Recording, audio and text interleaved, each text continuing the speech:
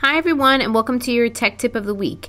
In this video we're working inside of Google Drive, and we're going to talk about how you can order your folders in a specific way that you would like them to be ordered. So by default, when you put your folders inside of your Google Drive, they should show up in alphabetical order. Sometimes if things look a little bit off, you can just press this arrow here and it'll put them in that alphabetical order for you. But let's say maybe I want to make the personal folder here the very first folder that shows up.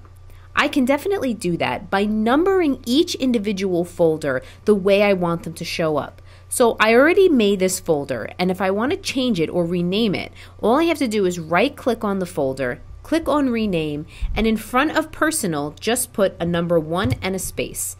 Press OK, and then the personal folder will move right up to the first stop there. Now if I want to put English as number 2, I just go ahead and do the same thing. So 2, English. Now English is going to be my second folder. Let's do 3 for math. And just so that everything looks the same, we'll put 4 for assignments.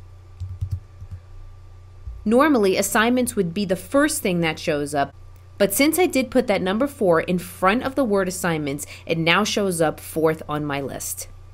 This tip really does help you to truly personalize your experience on Google Drive. You might be perfectly fine with the folders showing up in alphabetical order, but just in case you want things done in a specific way, more to your preference, this will definitely do the trick. I hope you like this tip and that you found it useful. Thank you for joining me for your tech tip of the week. Have a great weekend.